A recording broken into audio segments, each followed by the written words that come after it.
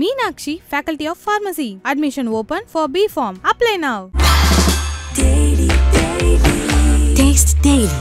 Taste the Daily. எல்லாமே இருக்கு, நல்லாவே இருக்கு. இப்பொழுது தாம்பரத்தில் Jeyachandran Textiles. Director Adhik sir வந்து ஜாக்பாட்னு ஒரு படம் பண்ணியிருந்தாரு. அந்த படத்தோட ட்ரெய்லர் பார்த்து தான் ஆக்சுவலாக அப்ரோச் பண்ணார். அந்த படமும் அப்புறம் வலிமை படத்தை யார் பண்ணுறாங்கன்னு சொல்லி பார்த்துட்டு இருந்தப்போ ரெண்டு படமும் ஒரே ஆளுன்னு கூப்பிட்டு பேசினார். இந்த மாதிரி எனக்கு அந்த படம் ட்ரெய்லர் ரொம்ப பிடிச்சிருந்தது. வலிமை எடிட்டிங் எனக்கு ரொம்ப பிடிச்சிருந்தது.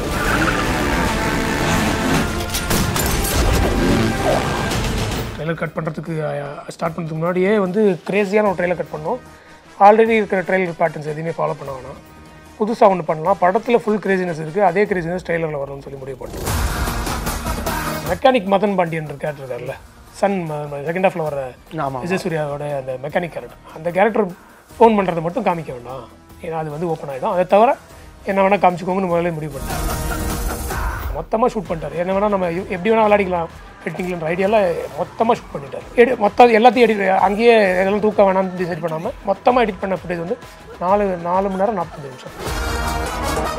நார்மல் இதுதான் ஸ்க்ரீன் ப்ளே, இப்படி போகும் ஆடுறா அப்படின்ற ஒரு படம் இருக்கட்டும். இந்த மாதிரி டைம் ட்ராவல் வரும்போது ஜிக்ஸாக் இங்கே போவோம் அங்கே போவோம், இதற்கும் என்ன மாதிரியான டிஃப்ரென்ஸ்லாம் உங்களுக்கு எடிட்டிங்கில் ஸ்ட்ரகிளாக இருக்கும்? இந்த படம் சம்மந்தம் வரைக்கும் சார் ஃபஸ்ட்டு டேரக்டர் கட்டு பண்ணது வந்து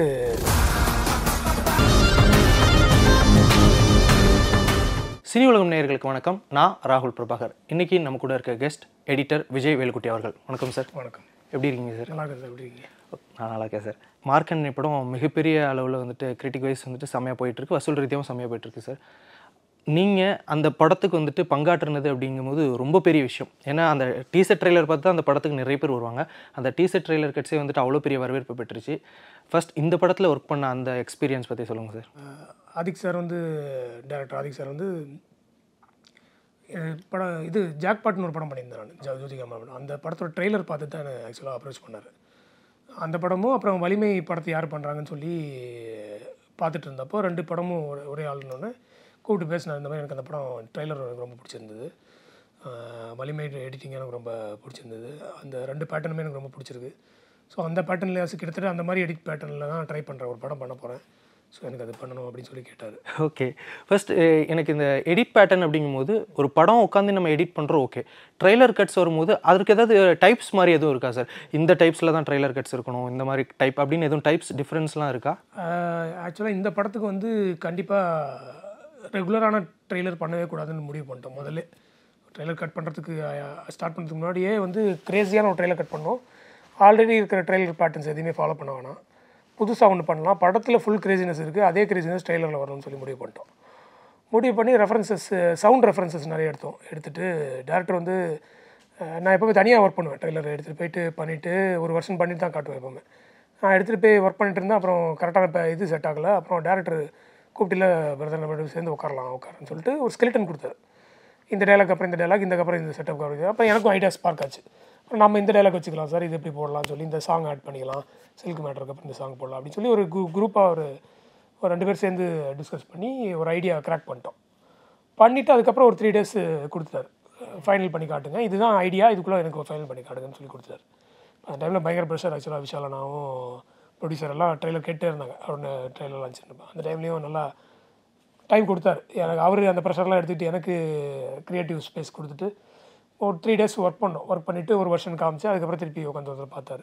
ஒரு படத்துக்கு மற்ற ஒர்க்ஸ்க்கு வரது வேறு, பட் இந்த ஒரு பர்டிகுலராக ஒரு எடிட்டரை பாராட்டுறது அப்படிங்கிறது எனக்கு தெரிஞ்சு இப்போ ரொம்ப அது வந்துட்டு ஃபெமிலியராக இருக்குது. இந்த கட்டு யாருப்பா எடிட் பண்ண அந்தளவுக்கு சூப்பராக இருக்குது. அதாவது வந்து டைம் ட்ராவல் படத்தை வந்துட்டு லூப் மோடில் எல்லோரும் கேட்டுக்கிட்டு இருக்காங்க அப்படின்ற மாதிரி போட்டுக்கிட்டு இருந்தாங்க. எனக்கு ஒரு டவுட் சார், இப்போ ட்ரெய்லர் வந்துட்டு மொத்த படமும் எடுத்ததுக்கப்புறம் வந்து கொடுத்து ட்ரெய்லர் அப்படின்ற மாதிரி பண்ணுவாங்களா? இப்போ சில இதெல்லாம் பார்க்கும்போது பாதி படம் முடிஞ்சதுக்கப்புறமே அந்த ட்ரெய்லர்லாம் விடுற மாதிரி இருக்குது. அந்த மாதிரி நீங்கள் எக்ஸ்பீரியன்ஸ் ஆகிருக்கீங்க? பண்ணியிருக்கோம், அந்த மாதிரி பண்ணியிருக்கோம். அது பியூர்லி பேஸ்ட் ஆன் பிஸ்னஸ் தான். இப்போ ஒரு 2 ஷெட்யூல் முடிஞ்சிருக்கும், ஒரு டீசர் அவசரமாக விட்டால் ஒரு பிஸ்னஸுக்கான ஒரு இது ஓப்பன் ஆகணுன்றதுக்காக அது பண்ணுவாங்க. அது பண்ணும்போது என்னென்னா டோட்டல் கலரை நம்மளால் எக்ஸ்பிளைன் பண்ண முடியாது. மேபி சின்னதாக டீசர் பண்ணலாம், ட்ரெய்லராக பண்ண முடியாது. இப்போ படத்தோடைய மூடை செட் பண்ணதே ட்ரெய்லர் தான் சொல்கிறோம் இல்லையா? அதான் படத்துக்குள்ளே என்ன இருக்குன்றத காமிச்சு இதை எக்ஸ்பெக்ட் பண்ணி வந்து படம் பார்க்கும்போது அதே இருந்ததுனால தான் இவ்வளோ பெரிய பிளாக் பஸ்ட் ஆகிருக்குன்னு நினைக்கிறேன். என்ன காமிச்சோமோ அது ஏமாற்றப்படாமல் அது வந்திருக்குன்னு நினைக்கிறேன். ஸோ ஸோ அதான் முன்னாடி கட் பண்ணுறது அதுதான் பிஸ்னஸ் தான், பியூர்லி பிஸ்னஸ் தான். அது மாதிரி எக்ஸ்பென்ஸ் பண்ணியிருக்கோம். பொதுவாக டேரக்டர்ஸ் எப்படி ஒர்க் எடிட்டர்ஸ்ட்டை இந்த மாதிரி ட்ரைலர் கட்ஸுக்கு வாங்குவாங்க? எனக்கு இதுதான் ஃப்ளேவர், இந்த கதையை வந்துட்டு நீங்கள் ரிவீலே பண்ணிடலாம் அப்படின்ற மாதிரி சொல்கிறது ஒரு விதம். எனக்கு எதுவுமே சொல்லக்கூடாது, ட்ரைலரை பார்த்த உடனே அவங்க க்யூரியாசிட்டியில் வந்துடணும் அப்படின்னு.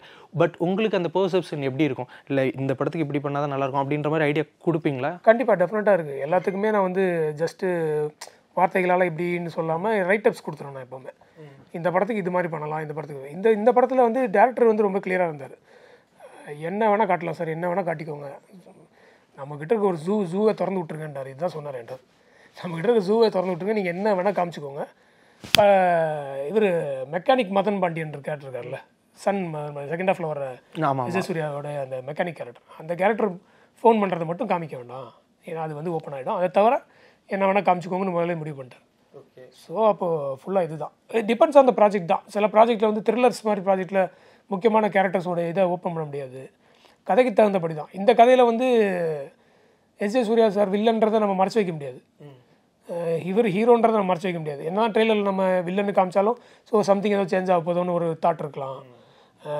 சூர்யா சார் வந்து எஸ் சூர்யா சாரை வந்து பாசிட்டிவாக காட்ட ட்ரை பண்ணாலும் படம் ஆரம்பிச்சு கொஞ்சம் நேரத்தில் ஒரு டவுட் வந்துடலாம். ஸோ அதனால் இதை பற்றி மூடி வைக்கிறத பற்றி யோசிக்காமல் எதை வேணால் பண்ணுங்கன்னு சொல்லி முடிவு பண்ணிட்டார் போது. ஸோ அதுதான் ஐடியாவாக இருந்துச்சு. இந்த படம் பொறுத்த வரைக்கும் அந்த ஐடியா தான் இருந்துச்சு. ஓகே, இப்போது நார்மல் மூவிஸ், நார்மல் இதுதான் ஸ்க்ரீன் பிளே இப்படி போகும் ஆடுறா அப்படின்ற ஒரு படம் இருக்கட்டும், இந்த மாதிரி டைம் ட்ராவல் வரும்போது ஜிக்ஸாக் இங்கே போவோம் அங்கே போவோம், இதற்கும் என்ன மாதிரியான டிஃப்ரென்ஸ்லாம் உங்களுக்கு எடிட்டிங்கில் ஸ்ட்ரகிளாக இருக்கும்? இந்த படம் சம்மந்தம் வரைக்கும் சார் ஃபஸ்ட்டு டேரக்டர் கட்டு பண்ணது வந்து, அதாவது மொத்தமாக கதையை வந்து இப்போ டிஸ்கஷனில் வந்து ரொம்ப டீப்பாக பேசுவாங்க எல்லாத்தையுமே. டிஸ்கஷன் ஒரு 4 பேர் உட்காந்தாங்கன்னா ஒரு ஸ்டோரியை பற்றி அதில் இருக்கிற டீட்டெயில்ஸ் வந்து ரொம்ப டீப்பாக பேசுவாங்க. கிட்டத்தட்ட நான் என்ன எப்படி சொல்கிறேன்னா, ஒரு நாவல் மாதிரி தான். நாவலை ஒரு படமாக எடுத்தால் நாவலில் இருக்கிற அத்தனை பக்கங்களும் படமாக எடுக்க முடியாது. ஸ்க்ரீனாக மாறும்போது கண்டிப்பாக அதோட இது குறையும். ஸ்க்ரீனுக்கு வேறு மாதிரி எழுதணும், தேட்டருக்கு எக்ஸ்பீரியன்ஸுக்கு வேறு மாதிரி எழுத வேண்டியிருக்கும். ஸோ அதே மாதிரி தான் டிஸ்கஷன்லேருந்து படத்துக்கு வரும்போது வேறு மாதிரி ஆகும். ஆனால் டிஸ்கஷனில் என்னெல்லாம் பேசினாங்களோ என்னென்ன கேரக்டர்ஸ்க்கு என்னென்ன மோட்டிவ் இருக்குது, இத்தனை கேரக்டர்ஸ் இல்லை படத்தில், எல்லாத்துக்குமே இன்ட்ரடக்ஷன் சீன்ஸு, எல்லாத்துக்குமே வந்து அவங்க எதுக்கு இருக்காங்க அந்த கதையில், அவங்களோட மோட்டிவ் எல்லாமே டீட்டெயிலாக இருந்துச்சு. அந்த டீட்டெயிலை மொத்தமாகவும் ஷூட் பண்ணிட்டார். என்ன வேணால் நம்ம எப்படி வேணால் விளையாடிக்கலாம் எடிட்டிங்லன்ற ஐடியாவில் மொத்தமாக ஷூட் பண்ணிட்டார். ஸோ அதனால் டேரக்டரோட ஃபஸ்ட்டு கட், அதாவது மொத்தமாக ஷூட் பண்ணி எல்லாத்தையும் எடிட் அங்கேயே எதெல்லாம் தூக்க வேணாம்னு டிசைட் பண்ணாமல் மொத்தமாக எடிட் பண்ண ஃபுட்டேஜ் வந்து 4 மணி நேரம் 45 நிமிஷம் வந்துச்சு. இந்த படத்துக்கா 4 மணி நேரம் 40. இப்போ அதை மொத்தமாக திருப்பி இப்போ வந்து அடுத்தடுத்த லேயரிங்கில் வந்து இப்போ என்னென்னா, முதல்ல எடுத்தோடனே ஃபஸ்ட் ஹாஃபோட முக்கியமான கேரக்டர் என்னென்னா, யார் கூட நம்ம ட்ராவல் பண்ண போகிறோம்னா மார்க்னா பையன் விஷால் கேரக்டர் தான். அவருக்கு வந்து அவங்க அப்பா பிடிக்கல, அப்பா அவர் ரவுடி இருந்ததுனால அவரோட வாழ்க்கை எப்படி ஆயிடுச்சு, அவங்க அம்மாவை கொண்டுட்டார். ஸோ இந்த மோட்டிவ் அவருக்கு, அவங்க அப்பாவை எப்படியாவது அப்பா பற்றி பேசினாலே பிடிக்கல அவருக்கு. அந்த டைனிங் டேபிள் சீன் ஒன்று வரும். அந்த டைனிங் டேபிள் சீனில் வந்து அங்கே தான் வந்து ஃபஸ்ட்டு இன்சைட்டிங் இன்சிடென்ட் வருது படத்தில். அதுக்கு முன்னாடி ஃபஸ்ட்டு வந்து செல்வா சாரோடைய ஃபஸ்ட்டு பிகினிங்கில் வந்து செல்வா சாரோடைய அந்த ஃபோனை எப்படி கண்டுபிடிச்சாருன்றது அந்த 10 நிமிஷம். அதில் வந்து நாங்கள் எந்த காம்ப்ரமைஸும் பண்ணிக்கல, என்ன இருந்துச்சோ அதை வந்து ரிலாக்ஸ்டாகவே பண்ணோம். ஏன்னா அதுதான் செட்டப், படத்தோட செட்டப்னு சொல்லுவாங்க. ஆர்ட் ஸ்ட்ரக்சரில் போய் செட்டில் ஆகி உட்காருறது. செட்டில் ஆகி உட்காருன்றது படத்தில் இதுதான் இருக்குது அப்படின்றது ஓப்பன் பண்ணுறது. இப்போது ஓப்பன் பண்ணோடனே அவர் ஃபோனை கண்டுபிடிப்பார், பண்ணுவார். அவங்க ஒய்ஃப் வந்து பண்ணுவாங்க. ஒய்ஃபுக்கு ஒரு இது இருக்கும், அதை சேஞ்ச் பண்ணிடுவார். அதுக்கப்புறம் எங்கே போகிறாருன்னு பார்த்தா, நான் இவ்வளோ நாள் உள்ளே இருந்துட்டேன், நான் பாருக்கு போகிறேன்னு கிளம்புவார். இது நம்ம எங்கேயும் ரெகுலரான படத்தில் பார்த்தோம். ஒரு சயின்டிஸ்ட் பிடிக்க போகிறாரு, அங்கே போனால் அங்கே ஒருத்தங்க வந்து அந்த ஃபோனை கேட்பாங்க, அவங்கள சுட்டு கொள்ளுவார். இந்த சயின்டிஸ்ட் இப்படி பண்ணுறதை நீங்கள் எந்த படத்துலையும் பார்த்துக்க மாட்டீங்க, இப்படி ஒரு கிரேசியான படத்தில் மட்டும் தான் பார்க்க முடியும். ஸோ இங்கேயே உங்களுக்கு ஓப்பன் ஆகிடுச்சா, இந்த படத்தோட கலர் இதுதான், எங்கள் படத்தோட கேரக்டர்ஸ்லேருந்து இங்கே தான் எதிர்பார்க்கலான்ற ஒரு இதுக்கெல்லாம் அங்கேயே ஓப்பன் பண்ணிட்டார். ஸோ அங்கே செட் பண்ணுறது அந்த 10 நிமிஷம் அந்த செட்டப். அதுக்கப்புறம் டேரெக்டாக அந்த டைனிங் டேபிள் சீனில் தான் வந்து டேர்னிங் பாயிண்ட்டே வருது. டேர்னிங் பாயிண்ட்னா ஹீரோவோடைய மோட்டிவ், அவருக்கு என்ன இந்த கதையில் மோட்டிவ்ன்றது அங்கே தான் ஓப்பன் ஆகுது. ஸோ இதுக்கு நடுவில் ஏகப்பட்ட கேரக்டர்ஸோட கதையும் அவங்களோட மோட்டிவும், யார் இவங்க, எதுக்கு இந்த கதையில் இருக்காங்க, இது எல்லாமே வந்து ஒரு கிட்டத்தட்ட அந்த 10 மினிட்ஸ்க்கு விட்டு ஒரு 30 மினிட்ஸ் கழித்து தான் அந்த சீன் வர மாதிரி இருந்துச்சு ஆல்ரெடி ஃபஸ்ட் கட்டில். இப்போ வந்து அந்த டேபிளில் பேசுகிற சீன் உங்களுக்கு 18 நிமிஷத்துல 20 நிமிஷத்துலேயே வந்துடும். ஸோ அந்த 30 நிமிஷத்தை நாங்கள் என்ன பண்ணுவோன்னா, எப்படியாவது குறைக்கணும் சார், இதுதான் இன்சைட்டிங் இன்சிடென்ட், அது வந்து ரொம்ப லேட்டாக வந்துச்சுன்னா இதாக இருக்கும். ஆனால் இவ்வளோ கேரக்டர்ஸுக்கு இன்ட்ரடியூஸ் பண்ணோம், இவங்களாம் யாரெல்லாம் சொன்னோம், இவங்களுக்கு இருக்கிற ரொமான்ஸ் இருக்குது, இவங்களுக்குள்ளே இருக்கிற லவ் இது சொல்லணும், இவங்க ஏன் யாருக்கு யாரை பிடிக்காது, யாருக்கு பிடிக்கும், யார் மோட்டிவ் எல்லாத்தையும் சொல்லணும். ஸோ என்ன பண்ணலாம் அப்படின்னு சொல்லி பேசும்போது ட்ரிம் பண்ண ட்ரை பண்ணிட்டு இருந்தால் ஒர்க் அவுட்டே ஆகலாது. ஸோ அப்போ நான் என்ன பண்ணேன், மொத்தம் அந்த 30 மினிட்ஸ் இருக்கிற கதையும் ஒரு வாய்ஸ் ஓவர் மாதிரி எழுதிட்டேன். ஒரு இது மாதிரி இதுதான் இவன் தான் மார்க், இவன் தான் ஆண்டனி. ஆமாம், அனிமேஷனில் வந்தது பிகினிங் அந்த இந்த மாதிரி ரவுடிங்க இருக்காங்கன்ற மட்டும் தான் இருந்துச்சு. அது எக்ஸ்டெண்ட் ஆனது காரணம் இந்த ரைட்டிங்கு. இந்த டேபிள் உட்காந்து நான் எழுதினேன் இந்த மாதிரி, இவன் இந்த கேரக்டர், இவங்களுக்குள்ள இந்த 2 பேர் சேர்ந்து ஒரு பொண்ணை லவ் பண்ணாங்க, இவன் இந்த கேரக்டர், இவனுக்கு வந்து அவங்க அப்பாவை பிடிக்காது, இவனுக்கு வந்து இவங்க அம்மா மட்டும்தான், அப்பா வந்து மெக்கானிக்காக வாழ்ந்துட்டுருக்கான், டான் தொழிலுக்குள்ளே இந்த கேங்ஸ்டர்ஸ் இதுக்குள்ளெல்லாம் போகாமல் இவன் தனியாக வாழ்ந்துட்டுருக்கான், இப்படின்ற கதையெல்லாம் சீன்ஸாக இருந்துச்சு. எல்லாமே சீன்ஸ். அந்த 3 நிமிஷம் அந்த அனிமேஷனுக்கு அப்புறம் ஒரு சின்ன கிளிப்ஸ் எல்லாம் இருக்குல்ல, இவரோட இன்ட்ரடக்ஷன் எல்லாமே சீன்ஸாக இருந்துச்சு. ஃபுல் அது டெலிட்டட் சீனாக பின்னாடி எதிர்பார்க்கலாம்ல? மேபி வரலாம், ப்ரொடியூசர் ஆசைப்பட்டா, டேரக்டர் ஆசைப்பட்டா வரலாம். ஸோ அதில் வந்து அந்த டைலாக் நான் எடிட்டிங்லேயே டப் பண்ணி அந்த சவுண்ட்ஸு அந்த இவங்க அந்த வாய்ஸ் ஓவர் ஃபுல்லாக கார்த்தி சார் பேசியிருக்காருல்ல, அந்த வாய்ஸ் ஓவர் ஃபுல்லாக நான் என் இதில் பேசிட்டு அதில் வச்சு அந்த 30 நிமிஷம் இந்த சீன்ஸை ஃபுல்லாக அதில் கம்ப்ரஸ் பண்ணி எல்லாத்தையும் அதுக்குள்ளே அவங்களோட மோட்டிவ் என்ன, அவங்க யார், எதுக்கு இருக்காங்க, எல்லா விஷயத்தையும் அதுக்குள்ளேயே போட்டுட்டு டேரக்டர் கொடுத்துட்டேன். பார்த்துட்டு ரொம்ப இம்ப்ரெசிவாக இருக்குது சார், ஆனால் 3 நிமிஷம் வாய்ஸ் ஓவருக்கே தாங்குமா, என்ன சார் பண்ணலான்னு, யாராவது நல்ல இது மாதிரி பேசினா தாங்கும் சார், எனக்கும் ஐடியா இருக்குன்னார் அவர்.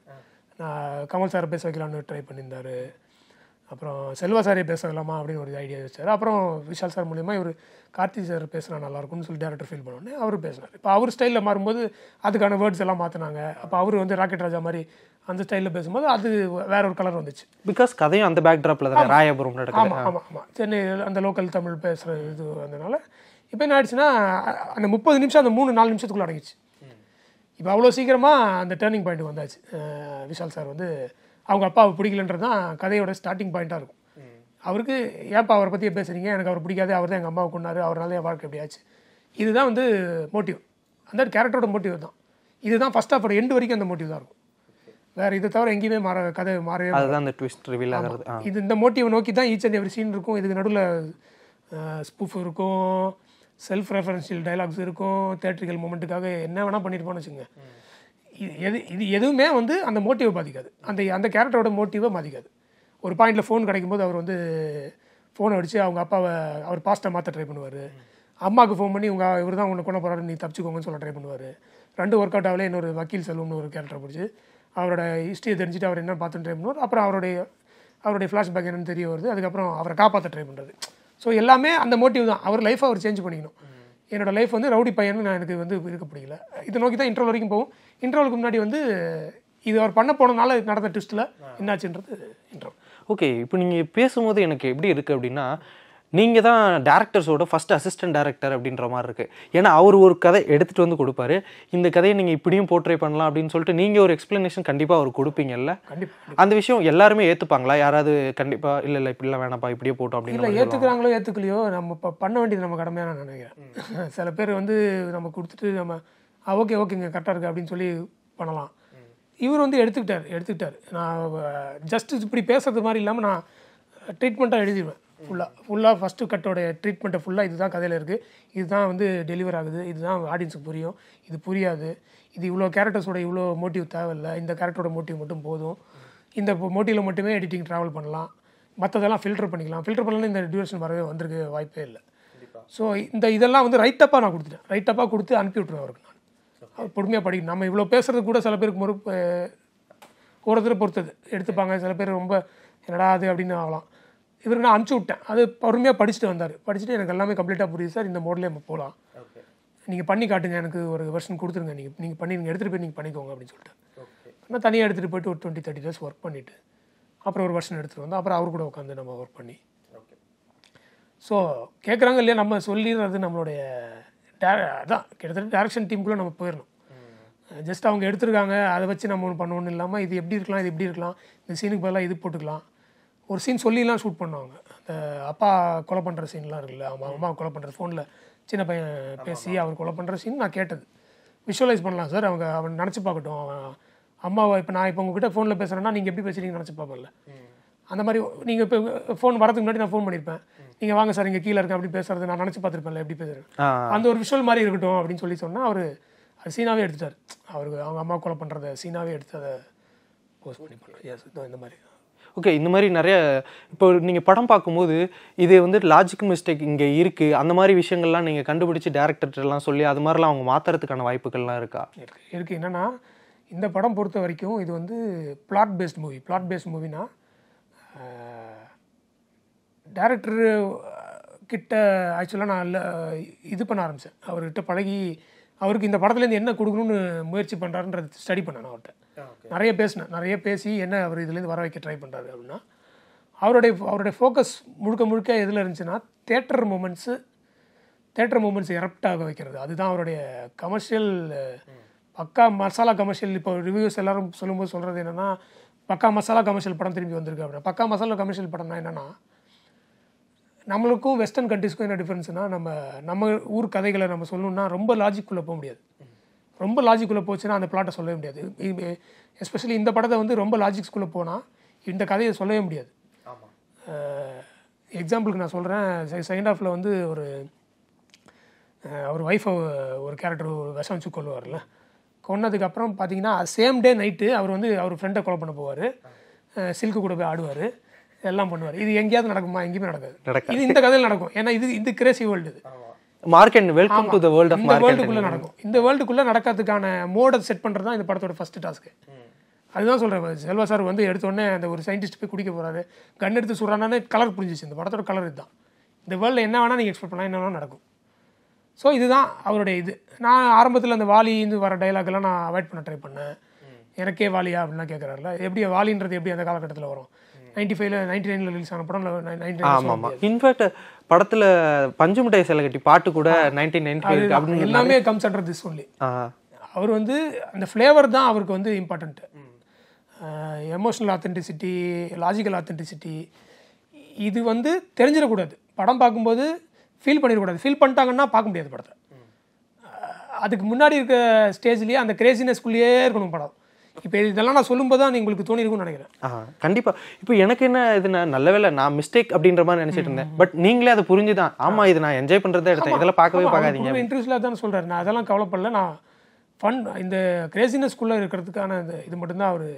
ஸோ இதுதான் நான் புரிஞ்சுக்கிட்டேன் அவர்கிட்ட பேசினதில். அவர் என்ன அப்போ நான் சில விஷயத்தெல்லாம் தூக்குனதை நான் திருப்பி நான் எடுத்து வச்சேன். வாலி இந்த டைலாகு, அப்புறம் எஸ்பெஷலி இந்த பிளாட் மூவ் பண்ணாத ஒரு சீன் இருக்குது. இந்த பெட்ரோல் பங்க்கில் வந்து அந்த சுனிலை கட்டி வச்சு சுடுவாங்க. அந்த சீன் இல்லைனாலும் அந்த கதை அடுத்தது போகும்.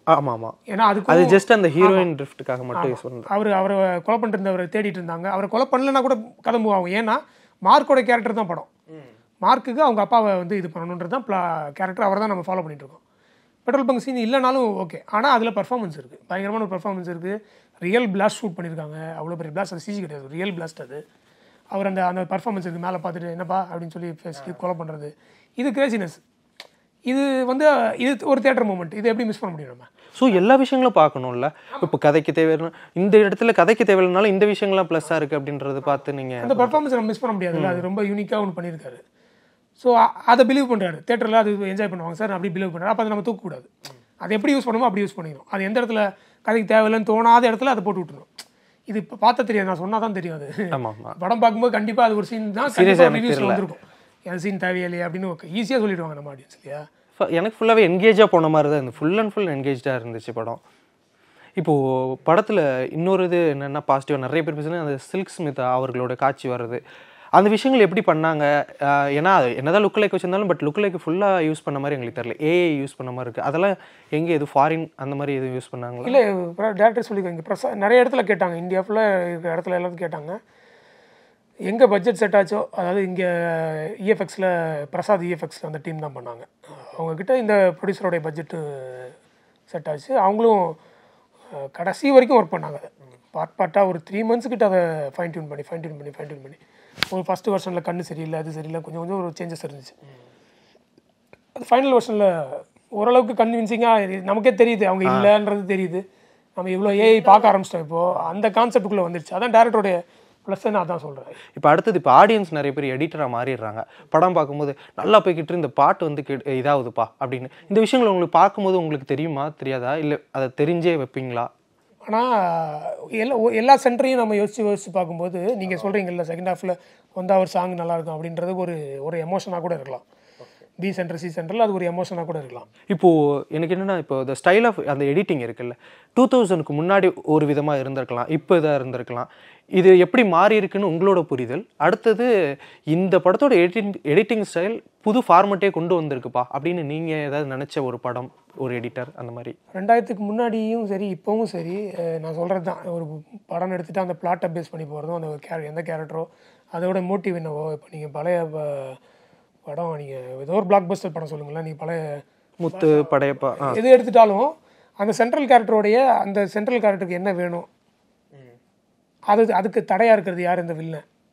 இந்த லைன் தான் வந்து இந்த லைனை பேஸ் பண்ணி தான் எடிட்டிங் இருக்கும். இதுதான் ஸ்டோரி எடிட்டிங்கிறது. 2000க்கு அப்புறம் வந்து கிமிக்கல் எடிட்டிங் ஜாஸ்தியாக வர ஆரம்பிச்சது.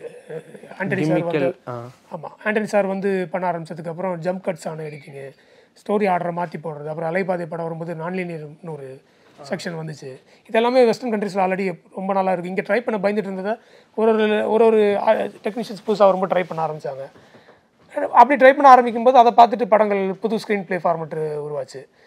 இப்படி அதான் மைல் ஸ்டோனாக பார்த்தா அலைபாதைன்னு ஒன்று சொல்லலாம், காக்கா காக்கா ரெண்டாவது சொல்லலாம். அப்புறம் நேரம்னு ஒரு படம் வந்துச்சு, அதில் ஒரு டிஃப்ரென்ஸ் காமிச்சாங்க. இப்போ ரீசெண்டாக மலையாளத்தில் தள்ளுமலான்னு ஒரு படம். அதாவது ஒரு பீரியட் வரும்போது ஒரு இது வரது தான். என்னை பொறுத்த வரைக்கும் எடிட்டிங் டிஃப்ரெண்ட்டாக தெரியறதுக்கும் பண்ணுறதுக்கும் பேசிக்காக ரைட்டிங்லேயே இருக்கணும். இப்போ இந்த படத்துலேயே நான் அப்புறம் மார்க்கண்டன்லேயே அந்த எஸ்பெஷலி சூர்யா சார் ரொம்ப பாராட்டினது அந்த இன்ட்ரோலுக்கு பிஃபோர் இருக்கிற ரீல் தான் நல்லா பண்ணிக்கிறதா சொல்லி பாராட்டினார் என்ன. ஸோ அது வந்திருக்கிறது ரீசனுமே உண்மையிலே ரைட்டிங் தான். 75ல் ஒரு விஷயம் நடக்குது, அதாவது அப்பாவை கொலை பண்ணுறதுக்கு இவன் ஃபோன் பண்ணி சொல்லிடுறான், போகாதீங்க கிளப்புக்கு போனால் அவங்களை கொண்டுருவாங்கன்னு சொல்கிறாங்க.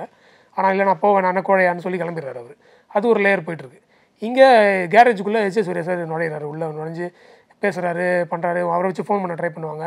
அப்புறம் அவரோட ரியல் கேரக்டர் வெளியில் வரும்.